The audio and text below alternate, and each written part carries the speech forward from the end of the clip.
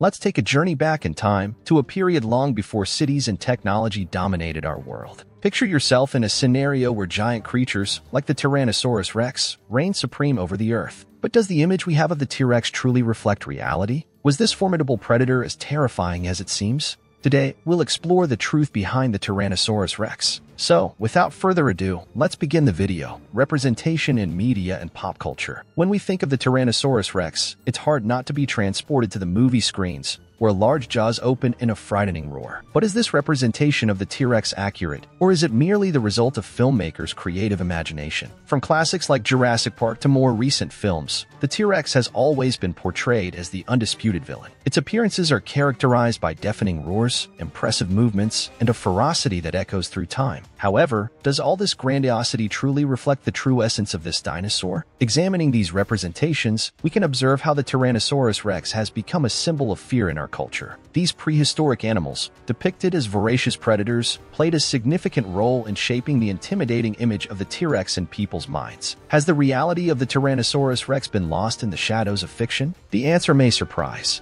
Exploring the representations of the Tyrannosaurus Rex in the media, we discover that the frightening image was built for dramatic purposes. Cinematic representations, although impactful, often deviate from scientific reality. Physical and scientific evidence. Imagine yourself in front of a fossil, a petrified record of the past. Sharp teeth, powerful claws, imposing bones, these are the clues scientists have to reconstruct what the Tyrannosaurus Rex once was. But it's not just about bones and teeth. How did its legs support its immense weight? How fast could it move? And what does its anatomy tell us about its predatory behavior? The physical and scientific evidence leads us to question, was the Tyrannosaurus Rex truly the fierce carnivore we imagine? Or are there nuances in its history that we still need to uncover? We discovered that its adaptations were truly impressive. With a length between 12.3 and 13.2 meters and an estimated weight of 10 to 11.5 tons, the T-Rex reveals its grandeur. Muscular legs and robust bones indicate a structure capable of supporting this colossal weight. Additionally, biomechanical studies suggest that, despite its grandeur, the T-Rex had a remarkable ability to reach speeds between 25 to 30 kilometers per hour.